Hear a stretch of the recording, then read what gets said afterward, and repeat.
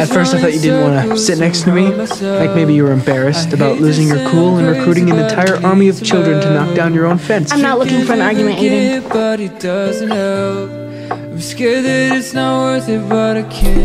I was surprised you agreed to come. Well, I guess you don't know me.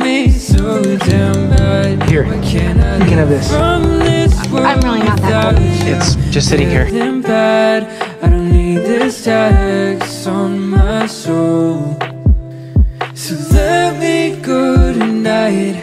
I don't wanna feel this way. I wanted to get you the perfect gift.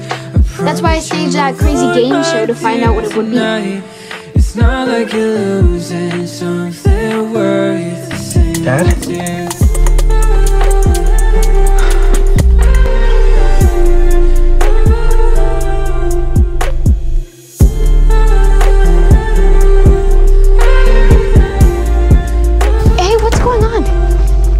You love seeing your dad. I got the right guy, didn't I? That's him.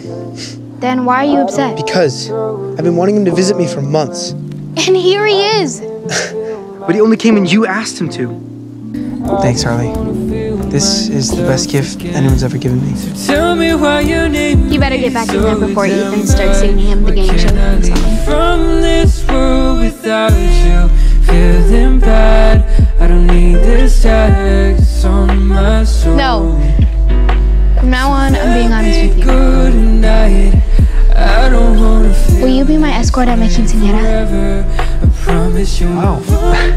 It means so much that you'd ask me. I'd love to be your escort. But I can't.